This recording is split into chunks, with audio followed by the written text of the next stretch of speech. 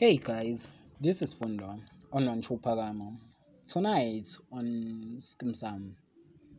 Please like, comment, and subscribe. A, prodigal, a prodigal son returned home and reconciled with his parents. And it seems like John and Mickey are happy to see Leto coming back after a dispute they have about his business he started.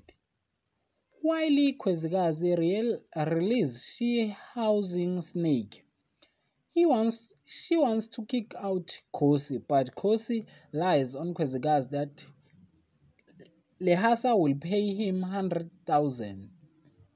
While two underage boys realize their actions have their consequences after they coach on the Leto Club.